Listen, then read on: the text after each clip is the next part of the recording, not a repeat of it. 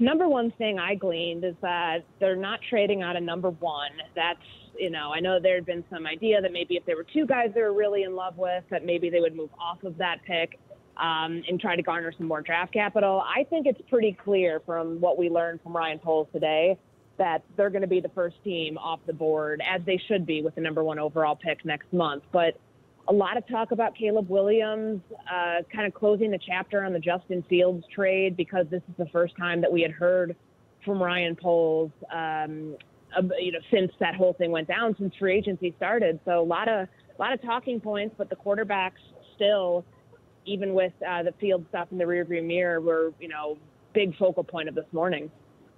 In terms of the Justin Fields chapter being closed, he dispelled a lot of, we weren't even putting him out there. Yes, they had trade talks, all that stuff done. Has he also basically said to you, it's Caleb Williams, we're done here?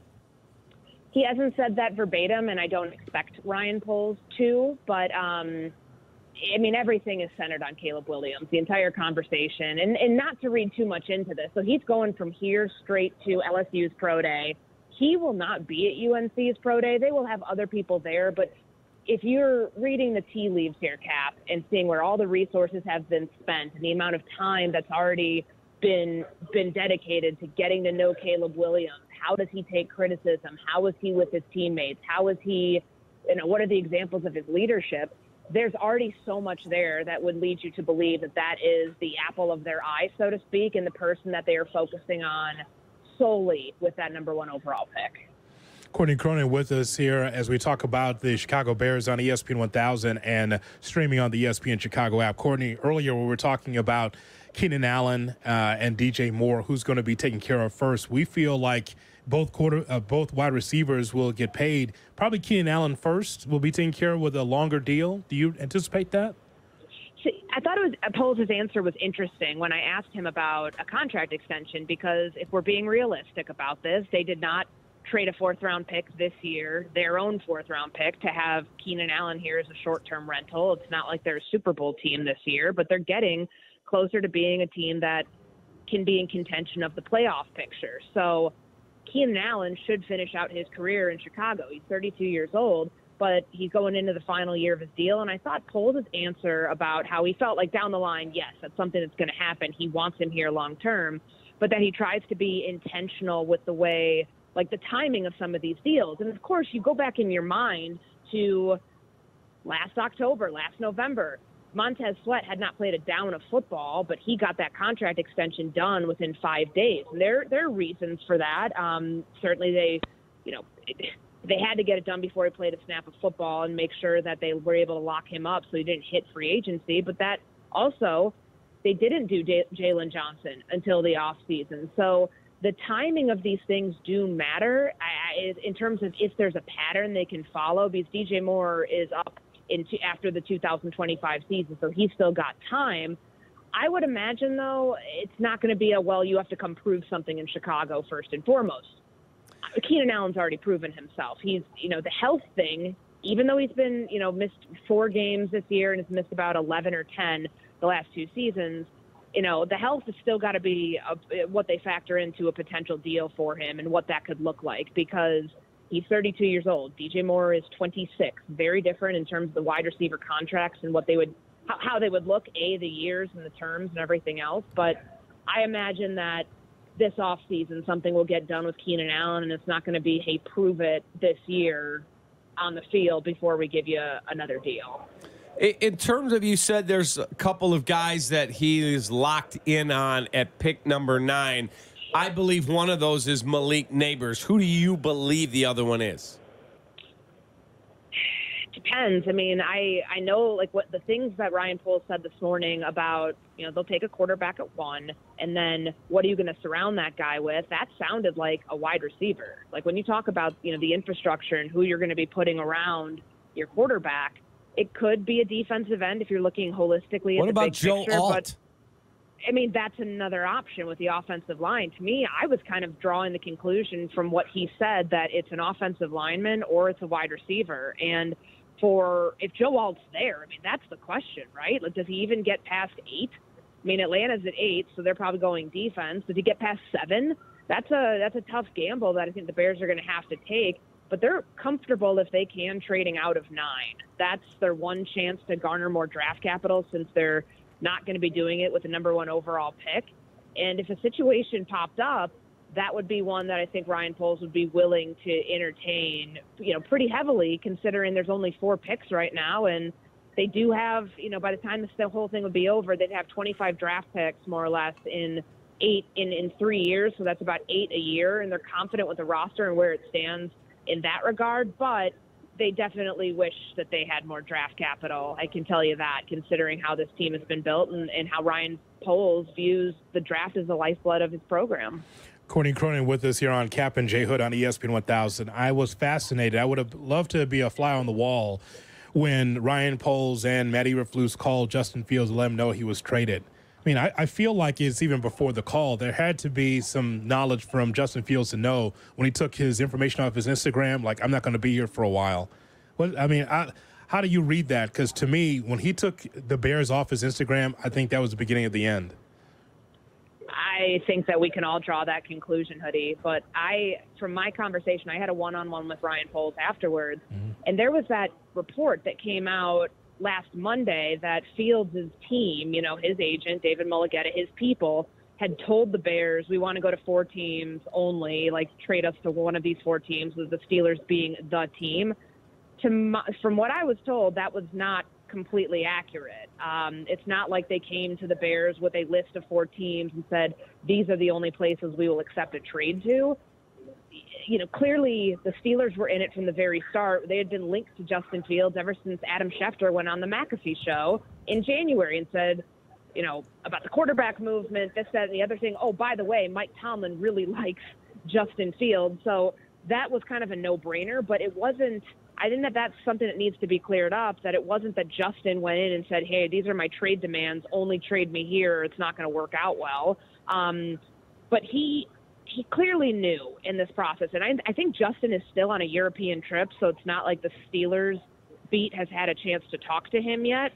I'll be curious about what that tipping point was for him, when he knew it was truly over in Chicago, because you go back to that St. Brown Brothers podcast that he did in February, and you could just kind of sense that he knew he was going to be moving on. The ambiguity of the situation, how he felt about the situation, pointed to him knowing that his time in Chicago was up. But the Bears handled it with, Kevin Warren was pretty instrumental in this trade, which should come to the surprise of nobody. I mean, he was instrumental in the Montez Sweat trade. He was instrumental in a lot of the conversation that went into this thing coming into play as quickly as it did, because going back to that Friday, and this is from some reporting that I've done throughout the last week, it wasn't like Kenny Pickett gets traded, the Bears were like, all right, time to move Justin. That came together on Saturday. The Bears and the Steelers were not in much conversation that Friday about pulling a deal off. That came together very quickly, from my understanding. And I know the conversations with Matt Eberflus and those two going to Eberflus's house and probably putting the phone on speaker and talking to Justin Fields that way. And then Ryan Poles and Kevin Warren and the conversations that they had, ultimately leading to the Bears clearing the deck sooner than many expected them to. All of those were part of the overall fabric of how this trade came together, but it came together far quicker. It wasn't just everybody can point to connecting the dots. It wasn't that simple with the way that everything kind of was a flurry on Saturday before they ultimately moved him for a 2025 6. In terms of Ryan Poles, and Hoodie played the audio earlier talking about Caleb's character, and I haven't found one person that doesn't, isn't effusive basically in their praise of him as a person. And he also went on to say he never looked at his cell phone the entire time we were at dinner, which is unusual for a 22-year-old. He was engaged and he was intentional, as he called it, in his conversations. You don't go to that level unless you've basically confirmed in your mind the medicals are going to be fine, we're good, right?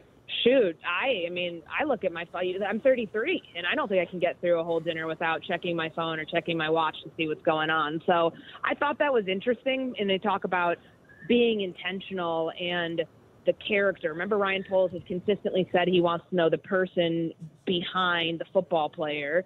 And when I had a conversation with him one-on-one this morning, part of that was, how do you take criticism? So like one of the things they talked about with Caleb Williams in that meet, not necessarily the dinner, but like their meetings that they had with him at USC, 2 hands on the football. How do you, ball security, all of those things that, it's not like the guy had, many interceptions, but the fumbles, how can you go about correcting that? And Poles told me he was very open and honest about it and realizing that that's something he needs to improve upon. And if you think about Fields and how Justin figured into this whole conversation, the Bears eliminated their fail-safe when they traded Justin Fields. So that they had to be sure that everything, character, medical, all of it, was going to check out with Caleb Williams, in order for them to be confident in moving Justin when they did. Because if they thought something might pop up, because remember, Caleb didn't give his medical at the pro day, he didn't do it at the combine. Like he said, he was only going to visit a couple of teams. He's coming to Chicago next week, and that's where all of that will come into play. They have scouts on the road too who track those things. There was a hamstring injury that Poles had mentioned about with the medical, that it's, the scouts track things like that. They have people who have eyes on these guys during the year, and that's like the most important thing, that of just knowing that there wouldn't be something completely unforeseen pop up, that they would be comfortable in moving forward with Caleb or with whoever, but we all think it's going to be Caleb Williams, and moving off of Justin when they did, and eliminating their backup plan more or less. Courtney, with the Bears were able to acquire some quality depth, we believe, on the offensive line by getting Matt Pryor and Ryan Bates and Coleman Shelton. On my depth chart is the starting center. Are the Bears set based on your conversation with Poles? Is he happy with that 5? I guess the ultimate question, were the Bears a Coleman Shelton away from having stability at the offensive line? Well, what I can tell you about that, and I know Poles said, I wrote it down in my notes this morning, the thing that disappointed him about that position specifically was the depth and versatility. Really, they just weren't cut out for that on the interior of the offensive line, and that bothered him a lot. He's a former offensive lineman. He gets the need to be flexible at that position. That's why they put so many resources into trying to get Ryan Bates initially, and then, going out and signing Coleman Shelton. To my understanding, guys, Shelton's not starting. If the plan right now for the Bears is that Ryan Bates, who they tried to go after 2 years ago, couldn't get him for the contract that he was signed to by Buffalo, and they matched that offer sheet. Ryan Bates will be the starter, like going into the season. Now, I don't know how sexy that is of a headline, but that's a pretty big deal when you're bringing in a brand new quarterback. They can't have a trial process. They've got to make sure that the issues with center position that happened last year don't pop up again this year, or really the last 2 years, with Justin Fields and Lucas Patrick, or Justin Fields and Cody Whitehair, and the rotating cast that he had to deal with. So they're comfortable with Ryan Bates, and Coleman Shelton, having played as the starter in LA for the last couple of years, is really good depth on the interior, but that's a job for Ryan Bates to lose at this point. Hey, before we let you go, they took the annual coaches photo and the GM photo, and neither Poles or Eberflus were there. Why? I wish I knew the answer to that. I'm going to guess it's because that happened yesterday, and I know that Poles was doing some media availability during the day, and that very well could have been overlapping when they did the coaches photo. Eberflus played golf down here, too. He's a very, very good golfer. And I would imagine that it would not probably be a preposterous theory that he might have been playing golf during that. Or he might have had meetings. I mean, not everybody's always in the coach's photo, but it's, Cap, that's the first question I'm asking him tomorrow when we get to the coach's breakfast at 7:45 a.m. Why weren't you in the photo? Yeah, maybe they were out making a deal. No, I don't think that that's the case. I think it's be something more benign, like somebody's in the middle of an interview or somebody's in the middle of a round of golf. Got it. That makes sense to me. And what would you rather do, Courtney, in that spot? Golf, pitcher, golf. I mean, if I had a shirt as cool as Andy Reid's, I'd probably be in the picture. But no, I mean, it's beautiful weather down here. The well, they do all of the meetings, and the big owners party is tonight. So it's always a really cool time when they put that on, and you get to see people in a different environment. And then tomorrow's the coaches' breakfast, and we'll also hear from Kevin Warren and George McCaskey. So a lot of stadium business on deck as well to talk about kind of where things are in that process, as after the team has already, set its sights on building a stadium in Chicago, and lot to sort through with all of that as well.